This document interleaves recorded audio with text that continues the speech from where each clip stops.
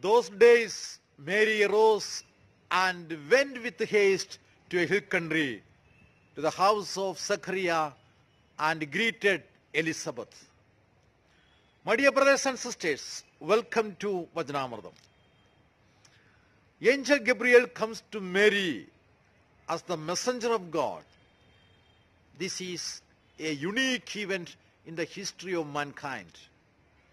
God created all this universe with his free will, but when his son wants to be born as a human being, he takes the permission of a creature. Creator is asking the permission of a creature. And the moment Mary said yes, she was filled with the power of the Holy Spirit. Immediately after that, she is going to the hill country with haste. When she was filled with the power of the Holy Spirit, she goes. She wanted to do something good, so she goes. And there she entered the house of Zechariah and greeted Elizabeth. When Elizabeth heard the greeting, immediately that power of the Holy Spirit she received, and that child in the womb received, and as sign of that power of the Holy Spirit, the child leaped in the womb.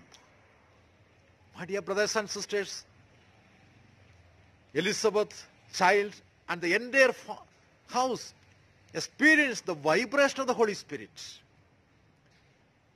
If you are really a person of the Holy Spirit, if you are filled with the power of the Holy Spirit, wherever we go, that place will be blessed. And you cannot be at peace. You will do something good. She went with haste to do something good, to serve Elizabeth. So we will do something good. And whoever comes to us will be blessed. My dear brothers and sisters, Jesus says, Holy Spirit is the free gift of God. Whoever asks for the Holy Spirit, God the Father will give the Holy Spirit. Jesus says, you evil people know how to give good things to your children. Then how much more those who ask for the Holy Spirit, the Heavenly Father will give? So let us ask the Holy Spirit. Let us be filled with the power of the Holy Spirit, so that wherever we go, we may do something good. We may bless the people, and those who come to us, they may be blessed through the power of the Holy Spirit. May Almighty God bless you, the Father and the Son and the Holy Spirit. Amen.